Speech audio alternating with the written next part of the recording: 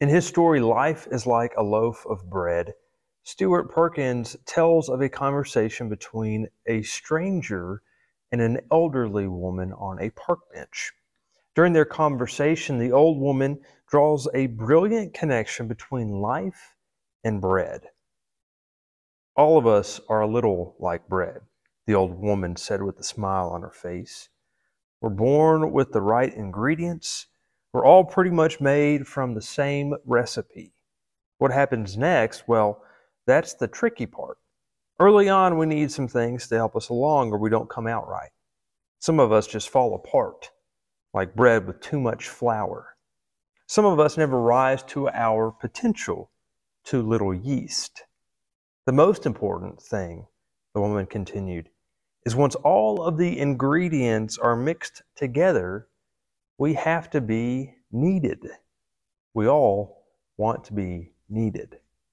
Hopefully, in the beginning, all of us are set up with the right ingredients, right proportions, and are always needed, because a lot can happen to us in a lifetime. Life has a way of baking the fire out of us. The stranger next to her on the bench replied, "Well, you seem to have come out of the oven just fine." The old woman stopped smiling. "Well, a lot can happen to us in a lifetime. Life sometimes holds us down, squeezes us tight, tries to shape us in a certain way.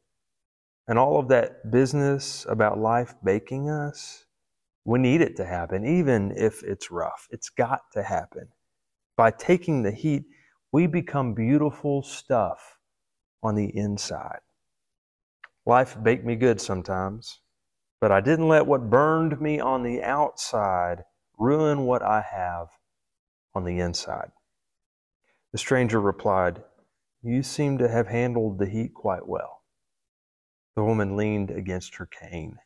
"Too much crust, and no one cares to find out how beautiful you are on the inside. Don't ever let life make you too crusty." I love this story, and I think it sure does give us a lot to chew on. Sorry, I know that was a crummy joke. But seriously, I think there's a lot to be said about this metaphor between life and bread. And this is something that Jesus does. Jesus compares himself to bread. "I am the bread of life." He says, "This is my body, which is broken for you." But he also compares bread in the kingdom of heaven in the parable that we are looking at this morning.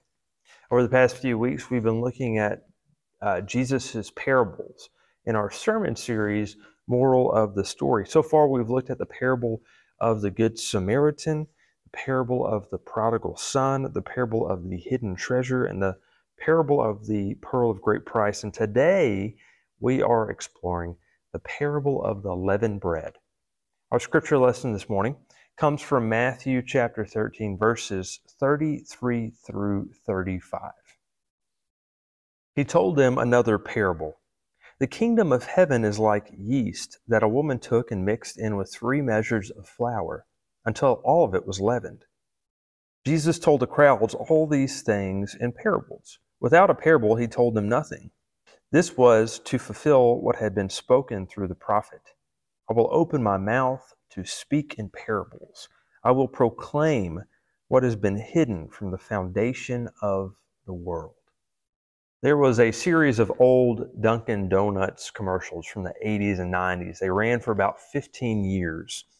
And some of you may remember these commercials, but one of my favorites was with Fred the baker, who would get up early every morning and before dawn, and day after day he would wake up and he would go out his front door to bake fresh Dunkin' Donuts. And when he would leave for work, he would say in a sad, somber tone, "Time to make the donuts." Then each evening when he returned home, he would say in an exhausted sigh, "I made the donuts." Back and forth he would come and go morning and evening until finally he would end up running into himself. "Time to make the donuts. I made the donuts." By the end of the commercial, you could tell that he was totally worn out. And I promise that I'm not getting paid by Dunkin' Donuts to preach this sermon, although I do think that donuts are a holy food. But this commercial points out something important for us this morning. And that is, whether you are baking donuts or cakes or biscuits or bread or whatever it is, if you're doing it from scratch, it takes a lot of effort. And if you want to bake bread fresh, then you have to do it often. You have to do it every day. Baking bread takes time. It requires you to work to knead the dough, squeezing it, shaping it, forming it, molding it. The leaven is mixed into the flour where the yeast is alive and moving, but the yeast is also hidden at the same time. And the mixture of ingredients rests sitting in a bowl that is covered with a dishcloth so the fermentation process can take place. And the evidence of that hidden yeast is revealed when the dough rises and bubbles rise to the surface. As long as that yeast is alive and active and working, it will be revealed in the rising and in the baking. Usually, when yeast is mentioned in the scriptures, it carries a negative connotation. For example, in Matthew's gospel, Jesus says, "Watch out and be on your guard for the yeast of the Pharisees and Sadducees." In his first letter to the Corinthians, the Apostle Paul uses yeast as a metaphor to talk about the negative effects of boasting. In Galatians, Paul also says that a little bit of yeast affects the whole batch of dough. It's kind of like saying one apple spoils the whole bunch. Yeast is almost always used as a metaphor for evil in the Old Testament and in the New Testament. But here, in this parable, yeast is used as a direct reference to the kingdom of heaven. Everywhere else, yeast is seen as a negative thing, but Jesus has this power to turn something negative into something good. After all, you can't have a loaf of bread without yeast. I love how Richard Lisher, a professor from Duke Divinity School, says it. This is a story of a woman baking bread, and for that, yeast is essential. He goes on to say, the kingdom is on the rise, and its agent is not a holy man in the temple, but a woman in her kitchen. At first glance, this parable seems kind of boring and ordinary. A woman mixes yeast into flour. What's the big deal? There doesn't seem to be anything odd or special or unusual about this parable until we realize that this woman is adding a pinch of yeast to a mountain of flour. In her book, Short Stories by Jesus, New Testament scholar Amy Jill Leaven explains this further. 3 measures in first century terms is not synonymous with 3 cups. 3 measures of flour is somewhere between 40 and 60 pounds. The dough would be far too much for one woman to knead on her own, and the yield would be far too much for one person to consume. The image is one of extravagance or hyperbole. It reminds me of another story in the Old Testament, in the book of Genesis. Abraham and Sarah are visited by 3 strangers who are servants of God. We get the sense that these strangers are either angels or maybe they are a physical representation of the Holy Trinity. Either way, in a show of hospitality, Abraham invites these 3 strangers to lunch. He tells them, "Let me offer you a little bread." The 3 men agree. So Abraham tells his beloved wife, Sarah, "Hurry, get 3 large measures of your best flour, knead it into dough, and bake some bread." Again, like the woman in this parable that Jesus told, Abraham asks Sarah to use 3 measures of flour, 40 to 60 pounds of flour to make, quote, a little bread. I cannot imagine inviting a couple strangers over for lunch and then going to my wife, Allie, and saying, "Hurry up, Make 60 loaves of bread real quick. I don't think that that would fly. Even though she's a fantastic cook, I don't think that would end well for me. This is an insane amount of bread for just 3 people. And we can see that 3 measures of flour is not your typical recipe for an ordinary loaf of bread. Something is going on here. Maybe the massive amount of flour has something to tell us about God's abundance and extravagance, like Amy Jill Levine had said. The woman here, maybe she doesn't want to just make 1 loaf of bread. Maybe she doesn't want to just feed herself. Maybe she doesn't want to just feed her family. Maybe she doesn't even want to just feed her entire village. Perhaps she wants to feed the whole world.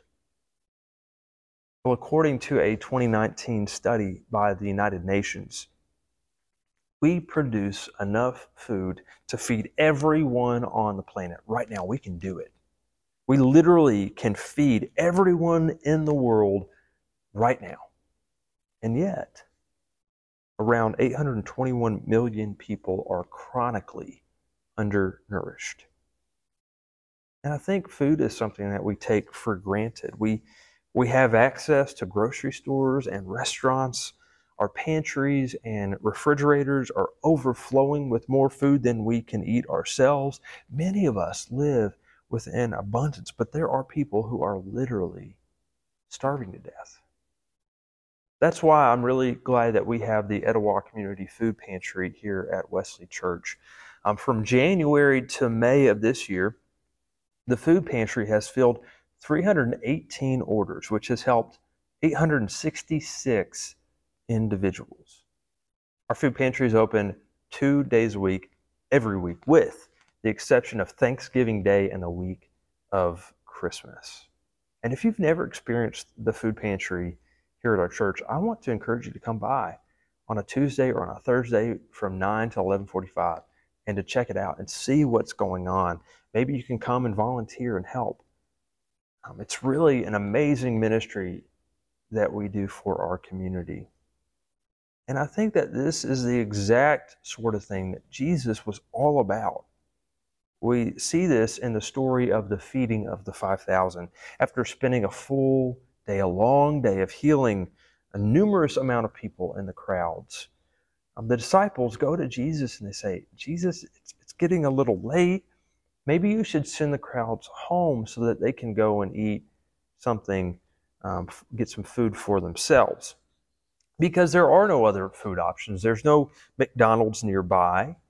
And there's this crowd of more than 5,000 hungry people there who have no food to eat. And interestingly, instead of sending them home, Jesus tells his disciples, give the people something to eat. The only problem is the only thing they have is 5 loaves of bread and 2 fish. That's it.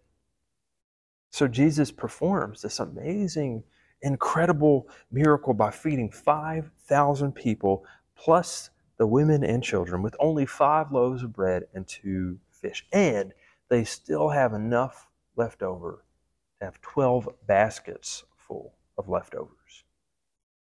This morning, Jesus is telling us that the kingdom of heaven is not just for you and me. The kingdom of heaven is for everybody. There is more than enough bread to go around. There is so much that we have leftovers. In the kingdom of heaven, I think that there will be more than just those familiar faces that we love around the kitchen table. Kind of like a pinch of yeast in a mountain of flour. It's going to spread and reach the whole mixture. The kingdom of heaven will spread to all the nooks and crannies, to all the overlooked spaces and places, to all the people who have been ignored and marginalized and pushed out of the way. The kingdom of heaven is for all. As Amy Jill Levine says, perhaps the parable tells us that despite all our images of golden slippers and harps and halos, the kingdom is present at the communal oven of a Galilean village when everyone has enough to eat. It is present in everything and it is available to all. In this morning's parable, I don't think that we are the yeast. And I don't think that we are the flour. And I don't even think that we are the woman who is kneading the dough. Instead, I think that we are the ones who are invited to come and eat at the table. We are the ones who are invited to break bread and to feast. So I think God is the yeast. I think God is the flour. I think God is like a woman who is hard at work, measuring out an abundance of flour, kneading the dough, baking the bread, and inviting us, you and me, to take and eat. I want to close by this with this prayer from Kenneth Sehested.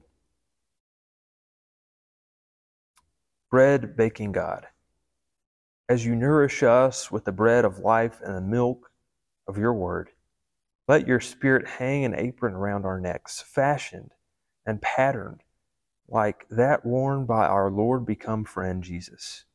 Instruct us here in the halls of your kitchen kingdom with the recipes of mercy and forgiveness, of compassion and redemption. Leaven our lives till they rise in praise, offered, blessed, and broken for the healing of the nations.